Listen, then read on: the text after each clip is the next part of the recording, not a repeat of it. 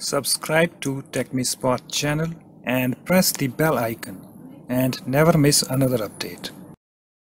Hi guys, in this tutorial I'm going to show you how to delete Windows Explorer search history on Windows 10. Okay, so let me minimize this window. Okay guys, so here we have the search box. Just click on that and just do a search for Windows Explorer. And here we have the File Explorer. Click on it to open it. It's now opened.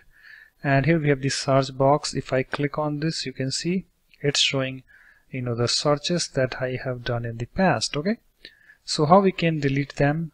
Okay, so for that guys, you can see we don't have the search option over here. Okay, so in order to get the search the tab, you need to click on this search box. Okay, and you can see here we have the search tab.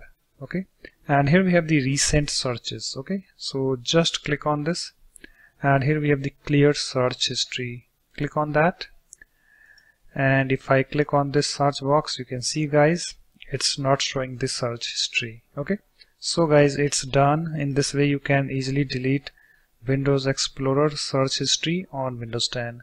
So that's it. Thanks for watching. If you like my videos, please support this channel by subscribing to it. Thanks. Bye bye.